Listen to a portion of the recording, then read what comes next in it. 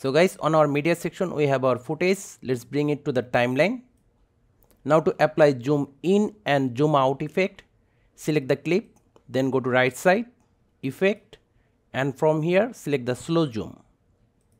Now if we play our footage, as you can see it's zooming into center, but suppose we don't want this, we want to zoom around the right corner. For that, go to right side again, we have position option, from here select the top right corner. See, the location changed. Now move the playhead to the end of the clip and change the speed of the zoom. So let's make it slow. Now if you ask that why we moved our playhead to the end of the clip, the answer is really simple. We want to see the final result. So what's the problem? Increase the speed of the zoom.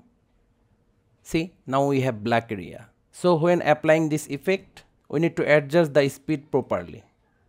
Now the last thing, how to zoom out. Just check reverse. And we are done. So guys, that's how easily we can zoom in and zoom out in Clipchamp. Thank you guys for watching. Have a good day.